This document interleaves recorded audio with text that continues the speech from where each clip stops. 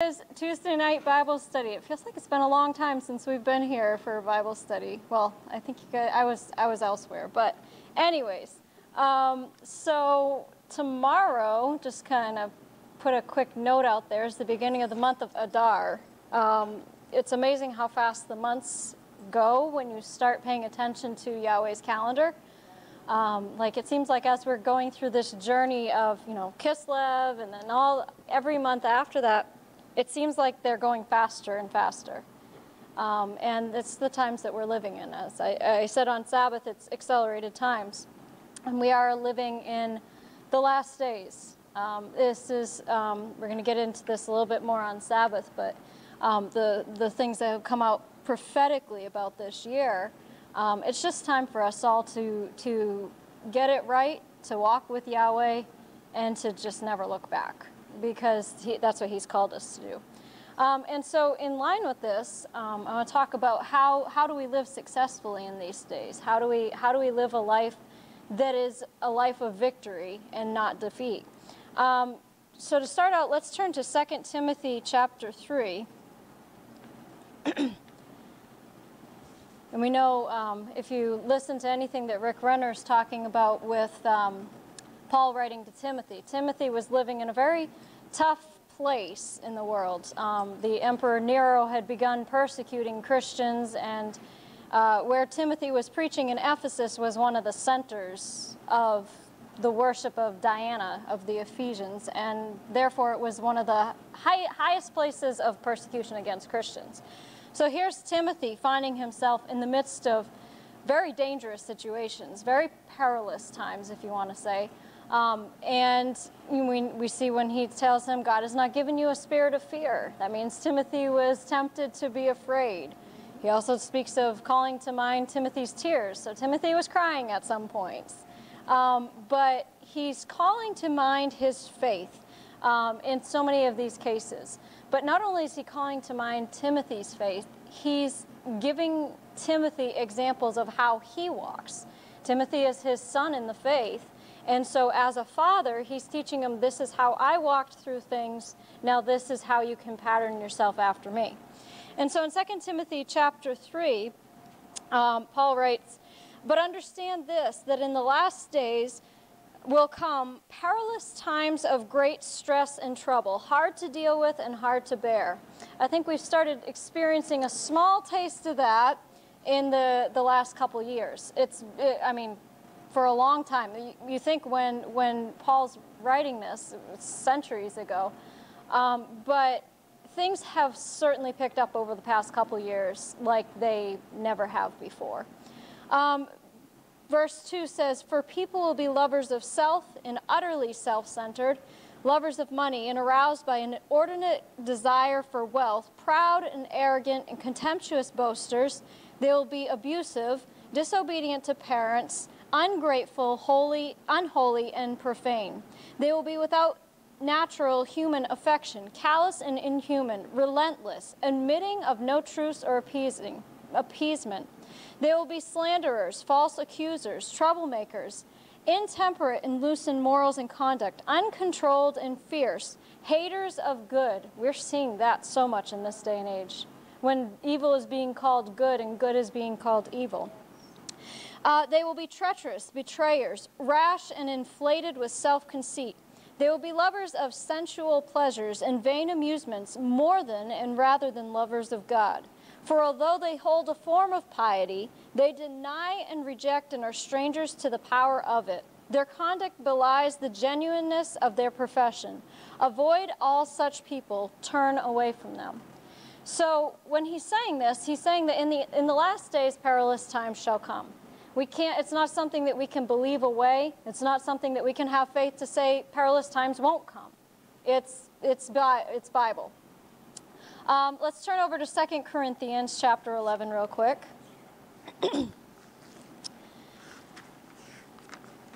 Paul's a good example of someone who came through a lot of perils, but we'll see how he handled them.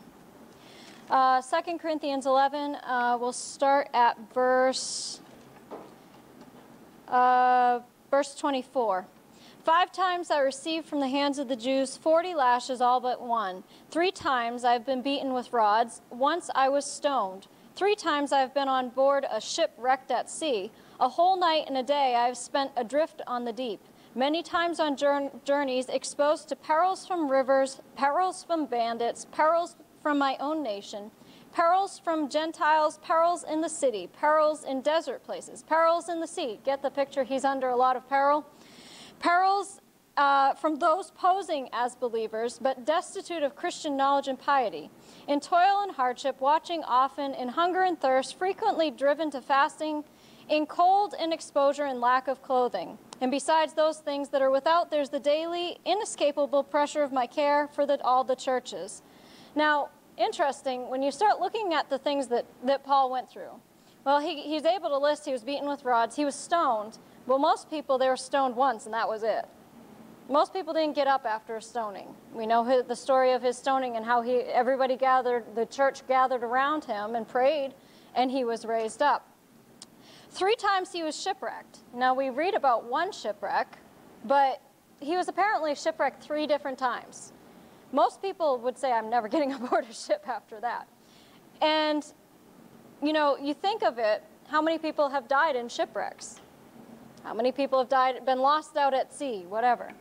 He went through 3 of those, and he couldn't be killed. Perils from bandits, from this and from that, in the desert, in the city. Remember when he was let down over the wall in a basket because they were chasing after him? All these different things happened to Paul, but he couldn't be knocked out. He could not be taken out of his race. And you see when he was, that time when he was shipwrecked and ended up on the island, and it's like an island of cannibals, and so then all of a sudden he's bitten by the snake, and it's like all these things start happening. It's like, okay, why is all this stuff starting to happen? But Yahweh delivered him out of every single situation. He delivered him out of them all. Let's turn back over to 2 Timothy real quick. 2 Timothy chapter 4.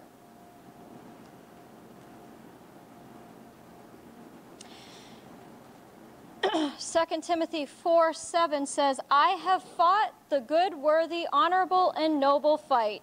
I have finished the race. I have kept and firmly held the faith. Skip down to verse 17.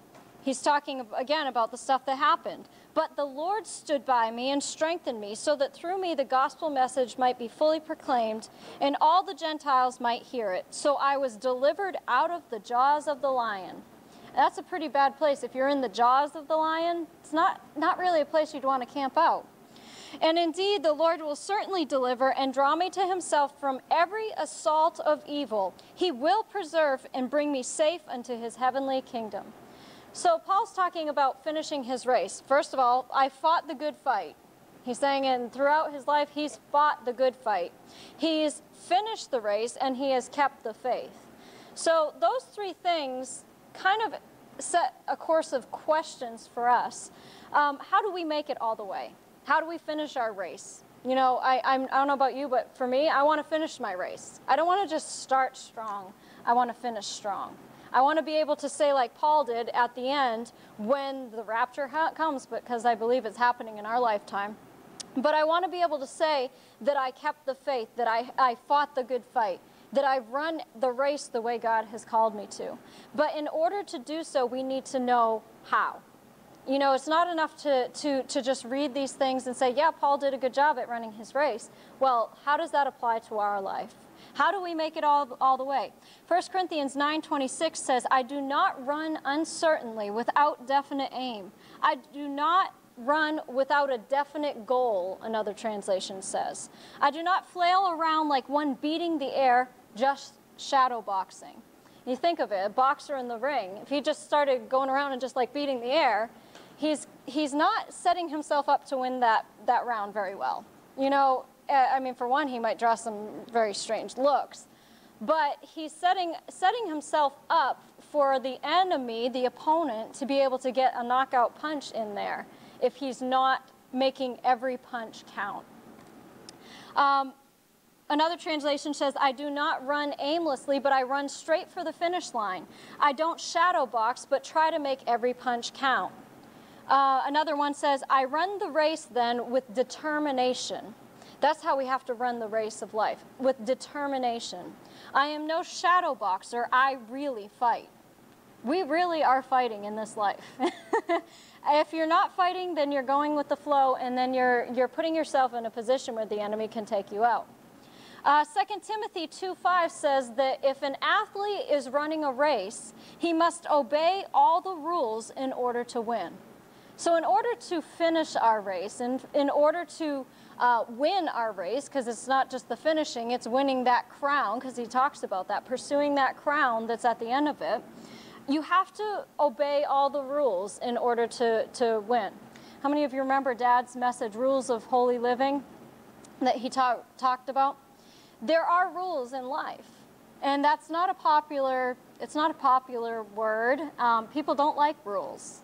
But you know what? There's rules for everything. Yes. There's laws. There are laws that control the universe.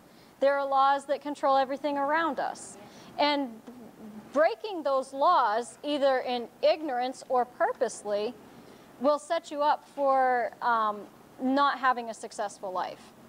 It will set you up for failure in life.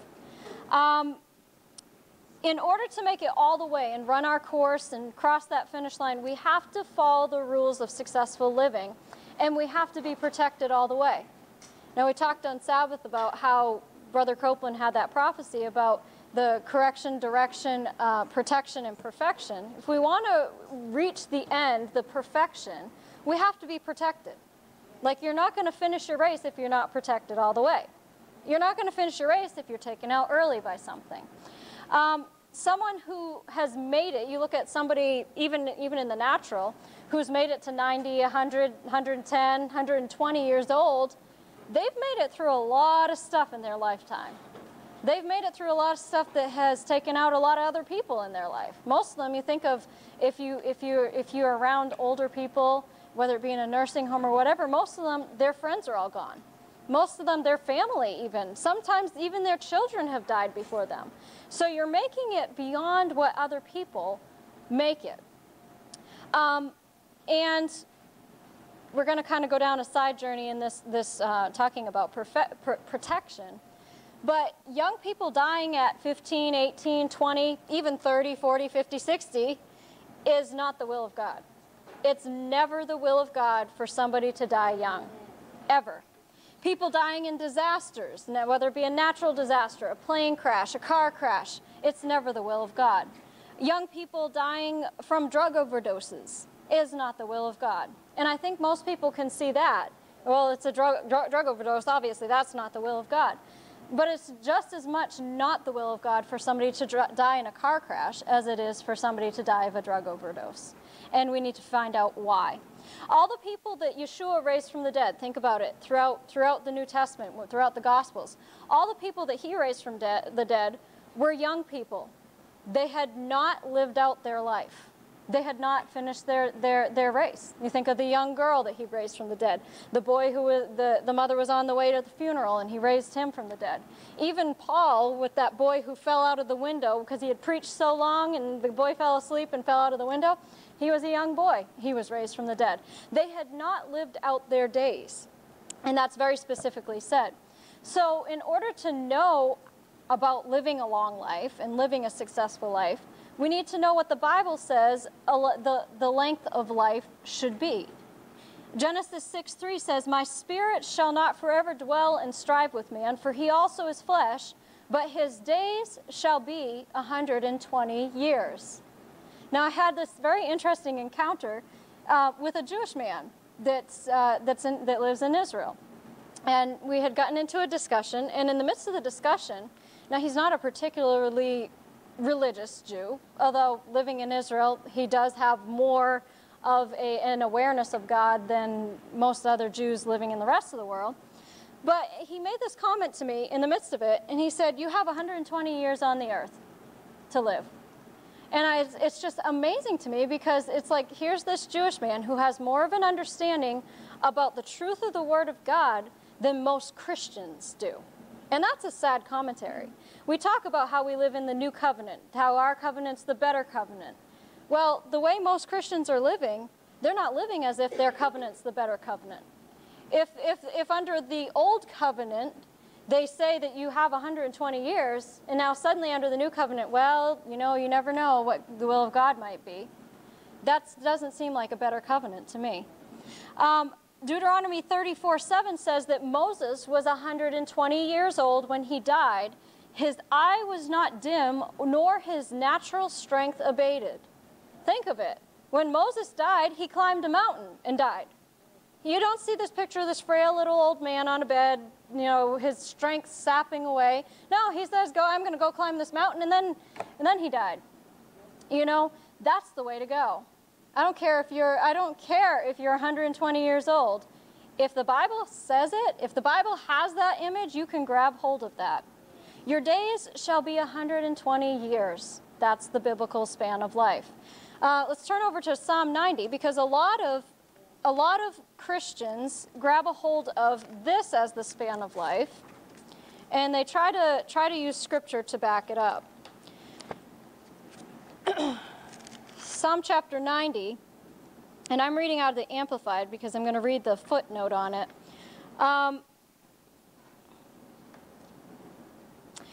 Psalm chapter 90, verse 9. For all our days out here in this wilderness, says Moses, pass away in your wrath. We spend our years as a tale that is told, for we adults know we are doomed to die soon without reaching Canaan. The days of our years are 80 years and 10, which is 70 years, or even if by reason of strength, 80 years, 80 years. Yet their pride in additional years only labor and sorrow, for it is soon gone and we fly away. So a lot of people say, look at this and look at the pattern that's set in Exodus and say, we're allotted 70 to 80 years in life. The footnote on this thing in the Amplified is very interesting. It picks up on some good biblical verses. This psalm is credited to Moses, who is interceding with God to remove the curse which made it necessary for every Israelite over 20 years of age when they rebelled against God at Kadesh Barnea to die before reaching the promised land. That's Numbers chapter 14, 26 through 35. Moses says that most of them are dying at 70 years of age. This number has often been mistaken as a set span of life for all mankind. It was not intended to refer to anyone except those Israelites under the curse during that particular 40 years. 70 years has never been the average span of life for humanity. When Jacob, the father of the 12 tribes, had reached 130 years in Genesis 47:9, he complained that he had not attained to the years of his immediate ancestors. In fact, Moses himself lived to be 120 years, Aaron 123, Miriam several years older, and Joshua 110 years of age. Note as well that in the millennium, a person dying at 100 will still be thought of as a child. There you go. There you have it. The biblical span of life, unless you're associating yourself with the rebellious generations of the Israelites that were limited, your biblical span of life is 120 years. So let's turn over to Isaiah 65. We'll see the verse that it referenced there.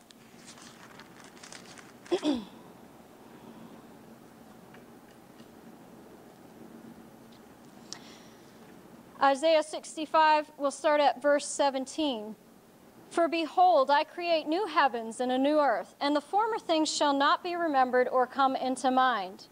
But be glad and rejoice forever in that which I create. For behold, I create Jerusalem to be a rejoicing and her people a joy. And I will rejoice in Jerusalem and be glad in my people. And the sound of weeping will no more be heard in it, nor the cry of distress. There shall no more be in it an infant who lives but a few days, or an old man who dies prematurely. Now, interesting, it specifically says the old man who dies prematurely. So don't let the enemy take you out before your time. I don't care what your age is.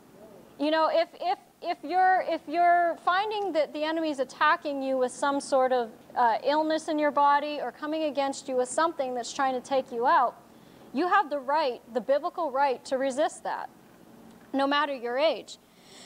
For the child shall die 100 years old, and the sinner who dies when only 100 years old shall be thought only a child, cut off because he is accursed.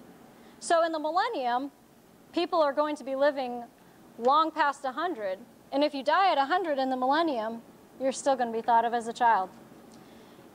That's how God set things. When he created the earth, Dad talks about this, how when you look at the Bible, there's 3 places that you can find the will of God. You can find it in the Garden of Eden before the fall, you find it in the life of Yeshua, and you find it in the millennium. You find it in heaven. But if there's those places are not having people that are dying in car crashes or of diseases, then it's not God's will for anybody to die of that. And it's a strategy of the enemy to cause people to believe this, because what it makes people do is it deceives them into passivity. They become passive. If you think everything might be the will of God somehow, then you're not going to fight against something and recognize that it's the enemy coming to steal, kill, and destroy. You hear how many have been to a funeral and you hear the Lord gives, the Lord takes away, blessed be the name of the Lord. Yeah, well, they're quoting Job, and what do we know about Job? When he said, the thing I feared came upon me. He opened the door for the stuff that was going on. It had nothing to do with the Lord giving, the Lord taking away. God is not the stealer. He's not the destroyer. He's not the one who takes the lives of babies. He's not the one who takes the lives of young people. He's not the one who takes people out in disease. Most of the time, if we're honest about the situations, we can realize that it's not God at all. Like I said, it's a young person who dies of a drug overdose. I have been to funerals where the pastor who's leading it says, well, somehow this was the will of God. We don't always understand the will of God. His ways are far more mysterious than us. It's like, no, it had to do with their choices. And I get it. They're trying to be sensitive to the family and all that. But there's sometimes when you got to say personal accountability.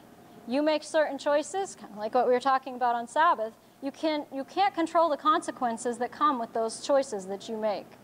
The consequences are already on the road. A good soldier is always a loss to an army when he dies an early death. You think of it. People aren't rejoicing over soldiers that are taken out in battle. There might be a veteran who lives to be 100 years, and then they can celebrate his life, and he lived such a full life, and he fought in this war and stuff like that. But if he's taken out early, it's not a rejoicing thing. It's not something that they rejoice about. It's a very tragic thing. Another misunderstanding in the church is that it's appointed unto man a time to die. I know if you're around church circles, you hear that one. It's appointed unto man a time to die. That's misquoting a scripture. Hebrews 9:27 says it's appointed unto man once to die. Once to die, not a time to die. Not like your time to die is Tuesday at 3:30 p.m. That's not what it's talking about. Another translation of that verse says, people are destined to die once and then face judgment. So people think that when your day is here, your hour's up, that's it. God decides when to take you, but that's not true. We have much more say, much more powers in our hands than we even realize over our own life.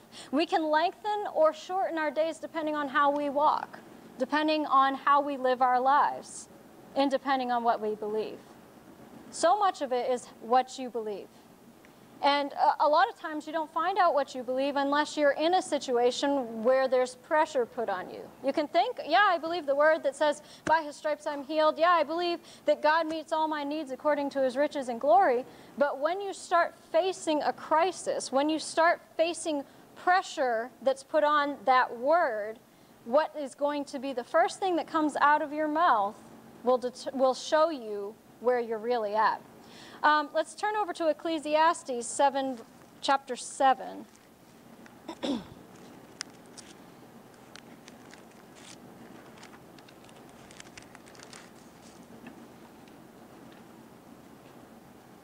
Ecclesiastes chapter 7, and we'll look down at verse 17. Be not wicked overmuch or willfully, neither be foolish. Why should you die before your time? You see that in that scripture? Why should you die before your time?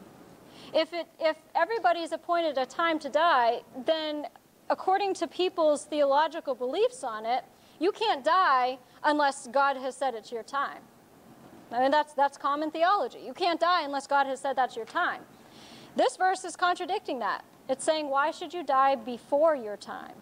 Before your life is finished. Another translation says, don't be too wicked and don't be a fool. Why should you die before your time is up? Another one says, don't be a foolish person. You will die young if you do so. So there's one clue as to what can open the door to dying before your time, or dying prematurely, dying young, people dying young.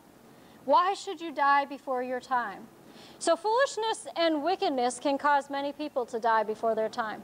There's been many people, I think I mentioned it briefly on Sabbath, that have done foolish things, even just out of a whim of stupidity or peer pressure or whatever, just done something foolish and they're gone. You know, I'm sorry, there are laws in this universe. Like I said, there are laws of nature. If you go and you stick something in an electrical socket, you're going to get shocked, other than a plug. If you go and stick a fork in there, it's not going to say, well, this guy has never done something stupid before, so I'm not going, the law of electricity is not going to work right now because I'm going to respect that this guy normally is very smart and he doesn't do stuff like that. It's no respecter of persons. Electricity is no respecter of persons. It doesn't matter if that person is an electrician and went to school for it and has never touched a high-powered wire. Accidentally touches the high-powered wire, it's going to have the same effect on him as anybody else, okay? So some people do things that are foolish, careless, or purposely wicked, and they can die before their time. Think of Korah, Dathan, and Abiram in the Old Testament. You think of, they stood against God. I mean, they purposely were standing against God, rebelling against him, and what happened? They died an early death. Was that God's will for them? No. He did not want them to make that choice. He didn't want them to die early. Ananias and Sapphira. Yeah, that's quite the example. They lie to Holy Spirit and they die right there in church. That wasn't God's will. He didn't say, I want this to happen in my church service to teach everybody a lesson today. No. But you don't mess with the things of God. It was not God's will, but when people rebel against God, they can walk into judgment and may die before their time. Actually, let me rephrase that. They will walk into judgment eventually and may die before their time. Proverbs 29:1 is a familiar verse to us. It says that he who often being reproved hardens his neck will suddenly be destroyed without remedy. There's not too many things that the Bible says is without remedy or impossible. You know, nothing is impossible with God. But if you continuously set yourself in a course that's not right, you can set yourself up to be destroyed without any hope of recovery. And we never want to be in that place. When there is no protection, the enemy can kill, steal, and destroy. That's simply the fact of life. If you're not protected, the enemy can still kill and destroy. Think of, I think it's in Luke where Yeshua is talking to his disciples and they're using this example of a tower that had fallen on some people in a city, and you know, they're all saying that city must have been really, really wicked for all that stuff to happen. And he said to them, unless you all repent, you can all perish likewise. Like, don't think that you're going to escape judgment if you're not going to repent of what you're doing that's opening a door to the enemy. You do something that opens the door to the enemy in your own personal life, the consequences can come pretty rapidly. Job 22:16 says, will you pay attention and keep to the old way that the wicked men trod in Noah's time? Men who were snatched away before their time. See, again, there's that before their time. These men in the flood, that was not God's will for them. He didn't want to destroy them. He gave them 120 years of Noah preaching to them, trying to get them to come on the ark. They said to God, depart from us, and what can the Almighty do for or to us? You hear the arrogance in their words? So arrogance, it's like actually taunting God, basically. They're so set against God that they are snatched away before their time. Ecclesiastes 8:13 says, "It will not be well with the wicked, neither will he prolong his days like a shadow, because he does not reverently fear and worship the Lord." The CEV translation says, "But no one who sins and rejects God will prosper or live very long." The Good News translation says, "It will not go well with the wicked. Their life is like a shadow, and they will die young because they do not obey God." Those are serious words. There's some serious scriptures in the Bible. But they're there, as I said on Sabbath, they're there for warnings for us so that we don't go down that path, to keep us safe. Deuteronomy 4:40 says, "You shall keep his statutes and his commandments, that it may go well with you and your children, and that you may prolong your days in the land."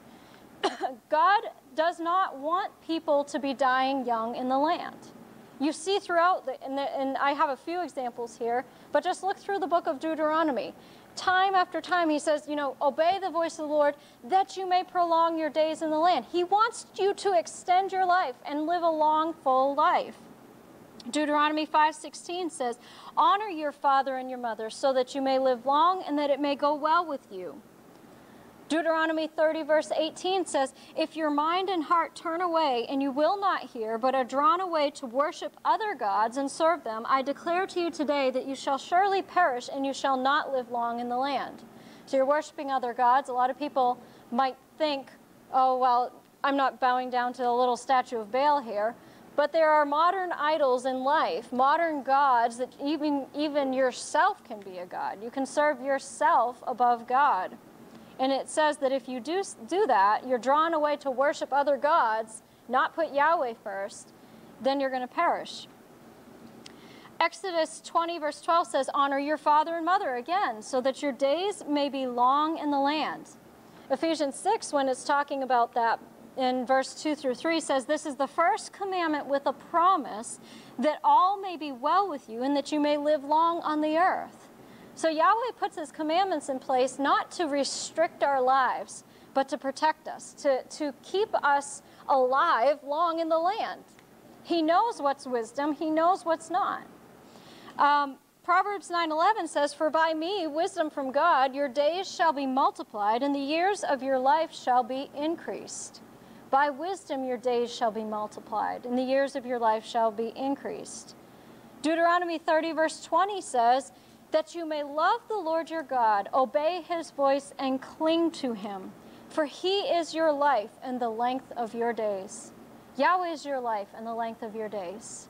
You have to cling to him. What does it mean to cling to somebody? You're not going to let go no matter what. If something's clinging, I don't know why I think of like lint. Think of lint or fur, how it clings to your clothes. Like no matter how much you try to brush it off, it's stuck there. You want to be stuck to God. Like, you cannot be separated from him. No matter what's going on, no matter what storm may be blowing, you're stuck to him. And that's how you'll live long in the land. Proverbs 18:21, it's a familiar verse for us. "Death and life are in the power of the tongue, and they who indulge in it shall eat the fruit of it, for death or for life." Your words matter. If you're wanting to live long, you can't be speaking words that are saying, "Well, I'm probably going to die young." How many people have said things like that? Keith Moore talks about that. That have made statements like that. Maybe they're joking, or "Oh yeah, thrill me to death. I'm dying to do that." Watch your words. Your words are important. If you're speaking things like that, but then on the other hand, you're starting to say, "Well, I believe I'm going to live, with long life he satisfies me, I'm going to live to 120, you're contradicting yourself. You're contradicting yourself by the words you're speaking. And you're not going to end up getting the fruit that you want. In Isaiah 38:5, we see that Hezekiah prayed to the Lord. He was very sick, and the Lord had said, "Yeah, you're going to die." Well, he turned, he repented, basically. He prayed to the Lord, and the Lord said, "I'm going to add 15 years to your life." So his life was extended. Proverbs 10:27 says, "The reverent and worshipful fear of the Lord prolongs one's days, but the years of the wicked shall be made short." Another translation says, "The fear of Adonai adds length to life, but the years of the wicked are cut short." You see the pattern through these scriptures. You're following Yahweh, your life is going to be long. You don't follow Yahweh, your life is going to be short. It's not that hard. It's pretty simple. He breaks it down pretty simply for us. Let's turn over to Exodus chapter 23. I love this passage. They're all good.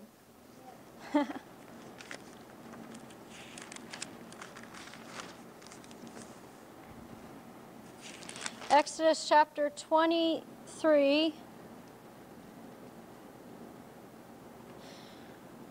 Starting at verse, let's see. Keep backing up. Look at the verse before it, and then that one's good too, so you keep backing up. Let's see. We'll back up to verse 20.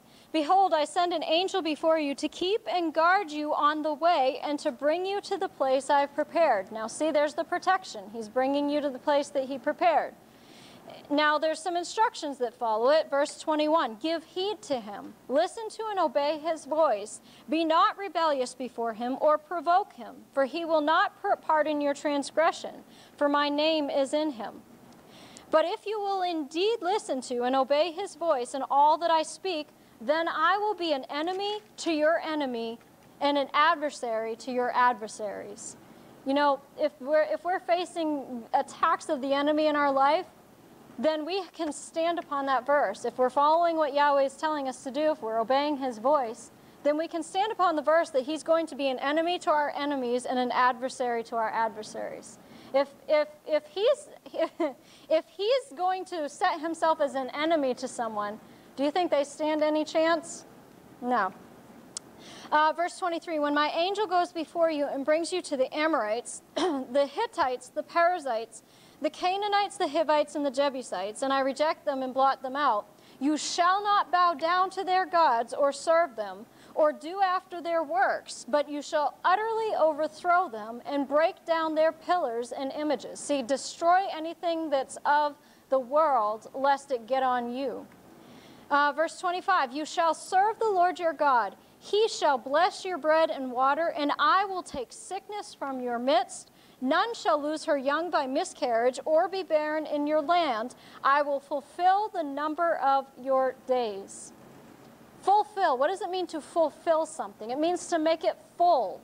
Make it big. Make it full of meaning. He's going to fulfill the number of our days if we're following him, if we're serving him.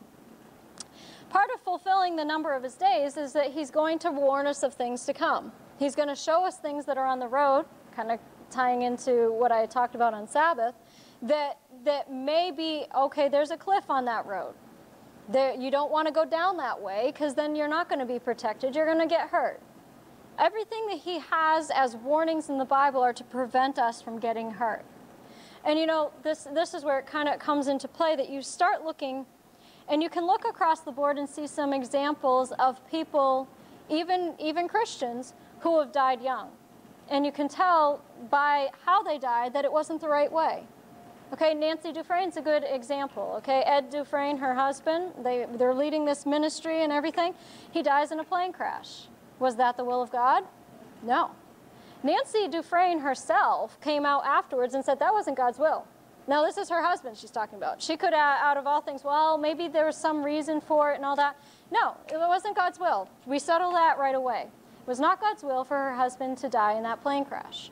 Now, she said, I don't spend a lot of time thinking about why he might have died, because that's between him and the Lord.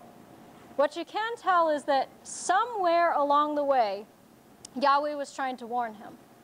Yahweh was trying to warn him, maybe don't get on that plane. Don't go there right now. Wait a while. Something. He was trying to warn him. And whether it's just you get caught up in conversation, you get caught up in your own thoughts, you get caught up in what's going on, you can ignore and override those warnings. You think of it, sometimes Holy Spirit's voice is that instant, still small voice. It can be as simple as turn right, not left. If you're not training yourself to hear his voice, if you're not training yourself to follow it, then you're more likely to override that or miss it. As soon as you step outside of what Holy Spirit's telling you to do, then you're in a place where the enemy can attack you. Mary Fran had this saying that she said, if she ever was to die in a car crash or something, right on my tombstone, Mama missed it. Mama missed it. That's as simple as it gets. I don't care who it is. I don't care how much of a faith person you were, how much of a faith preacher you were. If somebody dies early, it's not the will of God. It's on their part, never God's. We got to settle that in our lives, and it doesn't matter who it is. It's never God's will. Sometimes things can be set in motion through decisions that we make naturally or spiritually that cannot be reversed. You think of somebody who has smoked all their life, and at the end of their life, all of a sudden they find that they have lung cancer. Well, I don't know why God put lung cancer on this person. No, the choices that they made set in course that the consequences. Eating the wrong things. You eat all kinds of fried foods your whole life, don't be surprised when in the end you start having heart problems. And that's not a negative confession. That has to do with your choices in life. You get to choose what you put in your mouth. You get to choose what you put before your eyes. You get to choose what you decide to do. But you can't choose the consequences that are attached to it. And it has nothing to do with God causing something to happen. The consequences are on the path. Let's turn over to Psalm 92 real quick.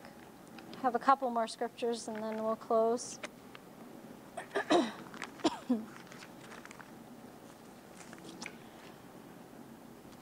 Psalm 92, and we'll start down at verse 12.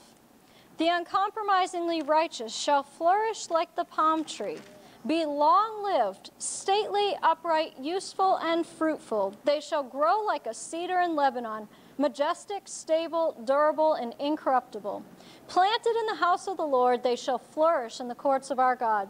Growing in grace, they shall still bring forth fruit in old age. They shall be full of sap of spiritual vitality and rich in the verdure of trust, love, and contentment. They are living memorials to show that the Lord is upright and faithful to his promises. He is my rock, and there's no unrighteousness in him. That's what our life is supposed to be, a testimony. You think the people that are looking at this life, that they're majestic and stable and durable and incorruptible, upright, stately, all those words that they're using to describe that person, that's a testimony to others. Because our lives are not supposed to just affect us. It's not just so, yeah, I got to live a long life. No, but how did you live your life? How did you fulfill the number of your days? How many people did you impact throughout your life? Your life is not your own. You're here for a purpose. And a lot of times what you find is if somebody loses their sense of purpose in life, if somebody loses their focus on the end of the race and what God has called them to do, they can tend to start to peter out a little early. It can start to be like, well, I'm no good here, so might as well just go on. And sadly, that has been the cause of early death of a lot of older people. It's sad, and even younger people. You give up on life early just because your vision is clouded. You need to start focusing on the things, the truths of the Word of God that tell you who you are, what your purpose is in life, what God has called you to do. And if you focus on that, it's going to give you that oomph, the spiritual oomph, to give it all, your all, to run with determination. So long life is ours. It belongs to us. Let's back up to Psalm 91. Psalm 91 is the psalm, we're not going to be able to go into detail of it all tonight, but it is the psalm of protection. It's the psalm that we should all be reading at least every day. It's something that we need to internalize and not just read it out of, he who dwells in the secret place of the Most High. No, it's not just rote memorization. It's internalizing the truth of it in our lives and personalizing it. He who dwells in the secret place of the Most High shall remain stable and fixed under the shadow of the Almighty, whose power no foe can withstand. Now, right away, he who dwells, what does it mean to dwell? It means you're fixed there, you're lodged there. Or in the words of Deuteronomy, you're clinging to the Lord. You're clinging to his presence. Everything else that's in this chapter is based on you dwelling in the secret place. That's your part. The rest of it are the consequences, if you will, or the results of dwelling in the secret place. If you're not dwelling in the secret place, you don't even have a leg to stand on to believe in the rest of the promises of this passage. I will say of the Lord. Now remember, we said death and life are in the power of the tongue. What you say matters. What do you say of the Lord? He is my refuge and my fortress, my God. On him I lean and rely, and in him I confidently trust. For then he will deliver you. So after you're dwelling in the secret place, after you're saying he's my refuge, he's my fortress, then he will deliver you from the snare of the fowler and from the deadly pestilence. Then he will cover you with his pinions, and under his wings shall you trust and find refuge. His truth and his faithfulness are a shield and a buckler. You shall not be afraid of the terror of the night. Now, fear can open a door too. We've talked about that many times. Fear can open a door for the enemy to get in as much as anything else. Yeshua said, which of you by worrying can add even a few hours to his life? Well, the reverse of that is true. If you're worrying, you're going to be taking hours away from your life. People who are living in stress and worry and anxiety and fear, they're actually draining years from their life by doing that. You shall not be afraid of the terror of the night, nor of the arrow, the evil plots and slanders of the wicked that flies by day, nor of the pestilence that stalks in darkness, nor of the destruction and sudden death that surprise and lay waste at noonday. It's covering all aspects of anything that could possibly harm you in this passage. He's being so thorough as to say, anything that could come and kill you or steal anything from you is covered in here. Anything. Doesn't matter what it is. 1,000 may fall at your side, and 10,000 at your right hand, but it shall not come near you. Only a spectator shall you be, yourself inaccessible in the secret place of the Most High, as you witness the reward of the wicked. Now, if you're not in the secret place, if you're down with the wicked, engaging in the same stuff that they're engaging in, you're not going to be a spectator, you're going to be a participator in the destruction. That's what happened to the people during the flood. They were all down in the wickedness together, and the floodwaters came and overtook them. Because you have made the Lord your refuge. Now see, he's making it clear again. It's because of this, because you have made the Lord your refuge, and the Most High your dwelling place, there shall no evil befall you, nor any plague or calamity come near your tent. If there's a calamity coming near your tent, then you left the door open for it somewhere. For he will give his angels a special charge over you, to accompany and defend and preserve you in all your ways of obedience and service. Now, it's not just in any way you decide to go. It's in your ways of obedience and service as you're following him. They shall bear you up on their hands, lest you dash your foot against a stone. You shall tread upon the lion and the adder, the young lion and the serpent shall you trample underfoot. Because he has set his love upon me, this is God talking, therefore will I deliver him. I will set him on high, because he knows and understands my name, has a personal knowledge of my mercy, love, and kindness, trusts and relies on me, knowing I will never forsake him. No, never. He shall call upon me, and I will answer him. I will be with him in trouble. I will deliver him and honor him. With long life will I satisfy him and show him my salvation. So there's the promise right there. With long life will I satisfy him. We're supposed to be satisfied. Live until you're satisfied. You know, okay, so you're given 120 years. If by reason of strength you decide you're not quite satisfied, live a little bit longer. I mean, I think most people don't decide after that point that they want to continue going on with life. But you want to live until you've lived a full life, until you're satisfied. And that is the promise that he has given us. And he will show us his salvation. So at the end of this passage is where Paul was. I've fought the good fight. I've finished my race. I've kept the faith. With long life, he's satisfied him. He's satisfied with his life at that point. You know, he made it through a lot of things that most people wouldn't have made it through. You think of even John. They tried boiling him in a pot of oil, and he wouldn't boil. So they ended up just sticking him on an island. Like, we don't know what to do with this guy. We can't kill him. So stuck him on an island. He wrote the book of Revelation. Like, you just couldn't get that guy down. But with long life, he satisfies us. So we need to determine that we're going to make it all the way. And we need to determine that not only is Yahweh keeping us all the way, not only are we making it all the way, but we're making all the way because we're doing our part. We're doing what's required of us to make it all the way. We're following Yahweh. We're doing what he has told us to do. We're keeping his commandments.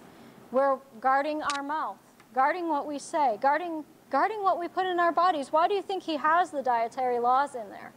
He knows what's best for us to eat and what's best not to eat. And you know what?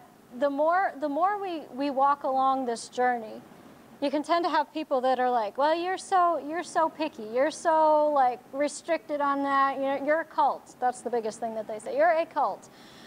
Well, you know what? I'd rather be called all those things and still be living a long, happy life and still be prospering and still be protected when the world's not protected. It's better to live with the praise of God than the praise of man. And we got to determine that we're going to walk that way. This is it. Choose you this day whom you will serve. He set before us life and death, blessings and cursings. We get to choose. We get to choose the course of our life. And if the course of your life hasn't been something that's been good up until this point, well, you can choose a different way. Get back on the path that Yahweh's called you to be on.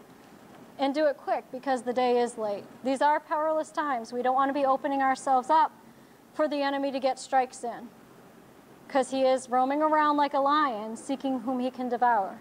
But he may not devour those who are in the secret place. Amen? We trust you've gotten something out of this message. Those of you who are watching, we will see you on Saturday at 11 o'clock. Until then, you have a blessed week.